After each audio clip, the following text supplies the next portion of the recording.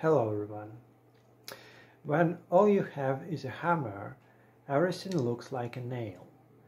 So this adage belongs to a famous American psychologist, Abraham Maslow.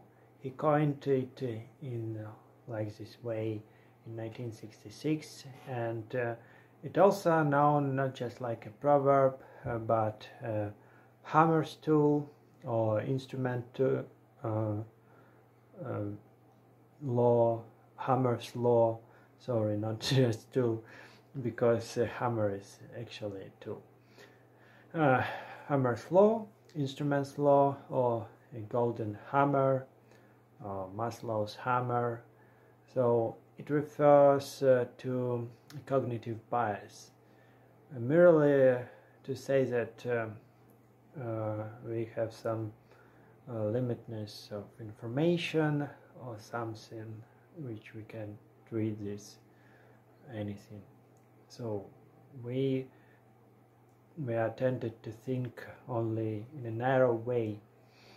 So, and about this cognitive bias, so it's like kind of a deviation of logical judgment when person already has some prejudice about a particular topic and like open mindset.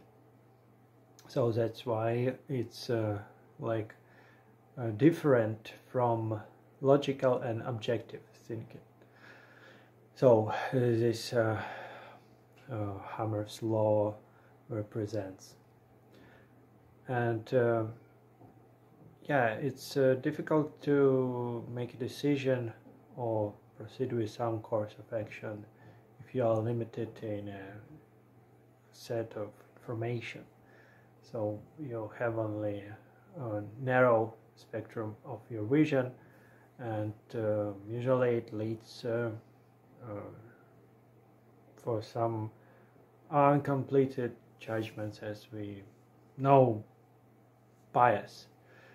So, and how to eliminate this bias? We have to obtain more information and compare those data.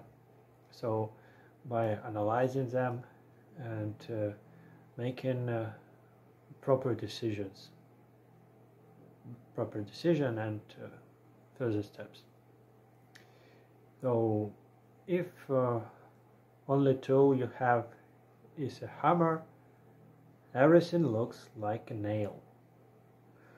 Yeah, so don't be narrow-minded, think out of the box. Yeah. Take care, bye for now.